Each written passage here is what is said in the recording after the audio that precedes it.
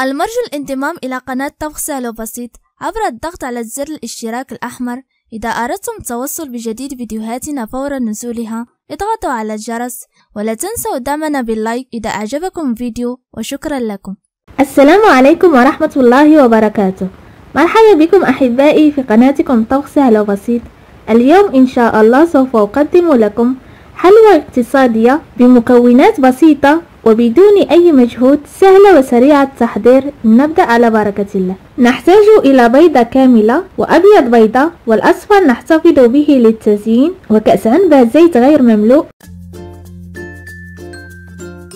وكأس عنبة سكر غير مملوء، سعة الكأس 150 ملل، وياغورت بنكهة الفانيلا، وزن العلبة 110 جرام، وملعقة كبيرة من بشر الليمون. ونحتاج إلى دقيق حوالي 550 جرام إلى 600 جرام، والدقيق يبقى حسب الخليط، و16 جرام من خميرة الحلوى أو بيكنج باودر، وسكر فانيلا، وزن الكيس 7.5 جرام.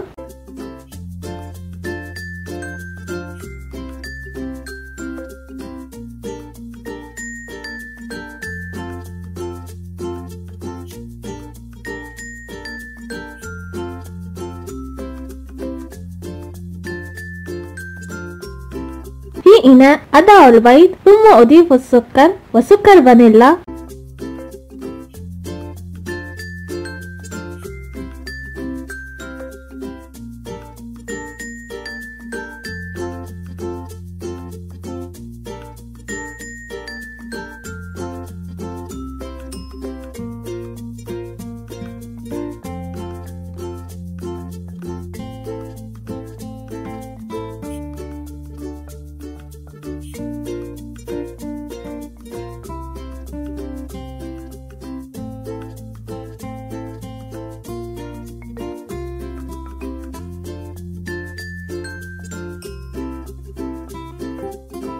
ثم أضيف الزيت وملعقة كبيرة من بشر الليمون وياغورت، وأحاول دمج أو خلط جميع المكونات مع بعضها البعض جيدا.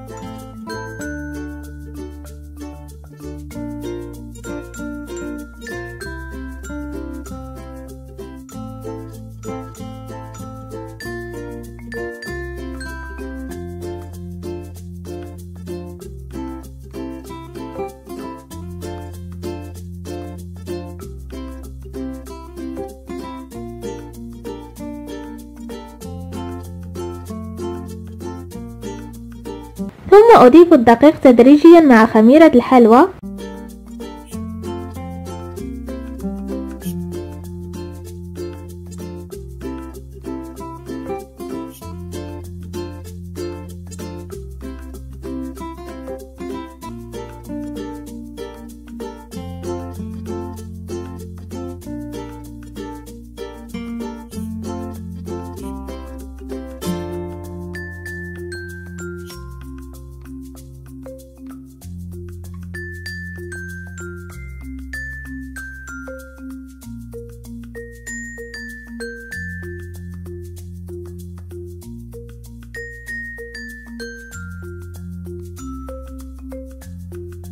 هذا هو قوام العجينة. نحصل على عجينة متماسكة ولينة يسهل تشكيلها.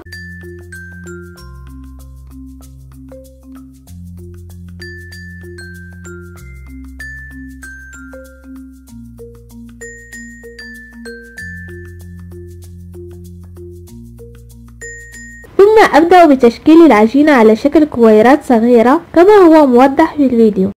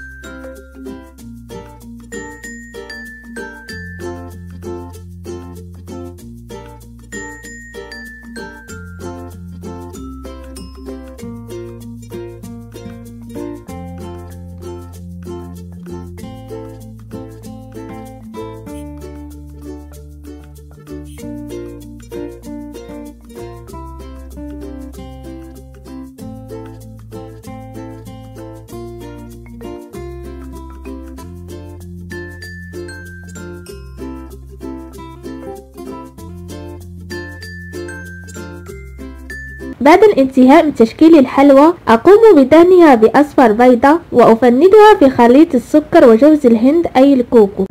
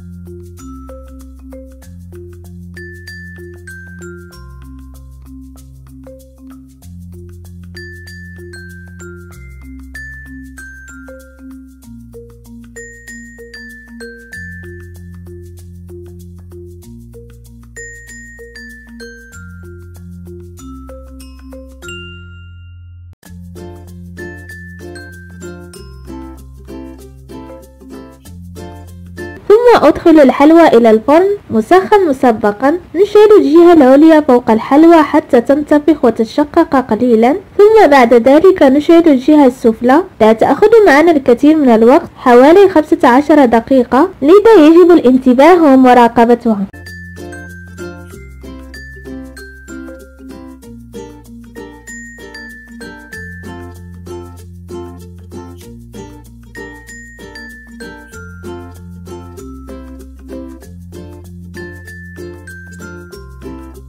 هذا هو الشكل النهائي للحلوى. أتمنى أن يعجبكم فيديو. للمزيد من الفيديوهات لا تنسوا الاشتراك في قناتكم طبخ سهل وبسيط، ولا تنسوا الضغط على زر لايك من أجل أن تدعموني، وزيارة صفحتنا على فيسبوك. ودمتم في رعاية الله.